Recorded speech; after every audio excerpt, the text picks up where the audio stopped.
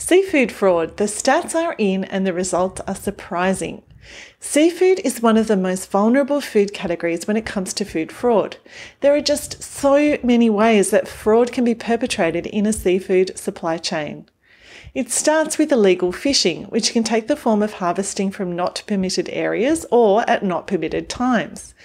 Illegal fishing can also take the form of quota-breaking, which is taking too many animals, catching protected species, or using disallowed catch methods.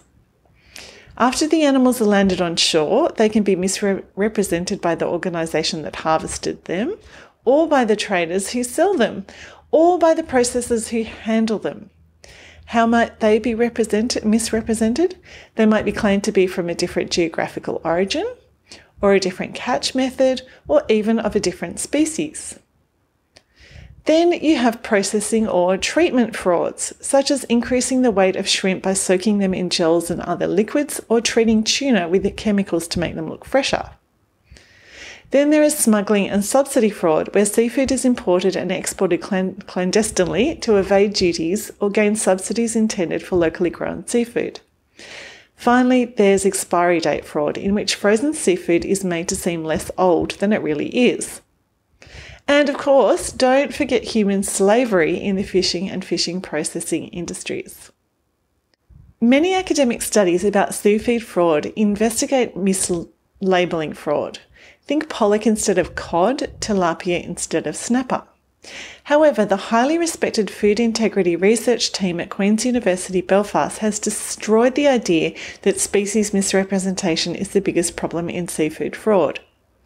They investigated a decade's worth of data from 4 food fraud reporting databases and found that the most significant issue of concern is illegal or unauthorised veterinary residues in farmed seafood from Vietnam, China and India.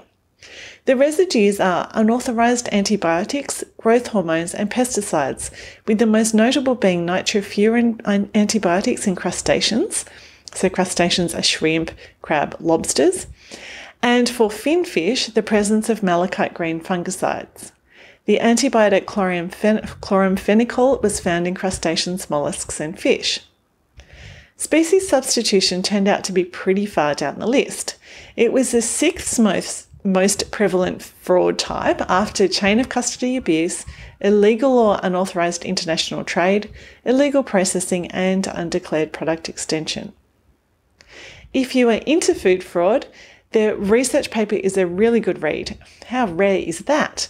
Highly recommended and open access. And of course, the link to the paper is in the email and post.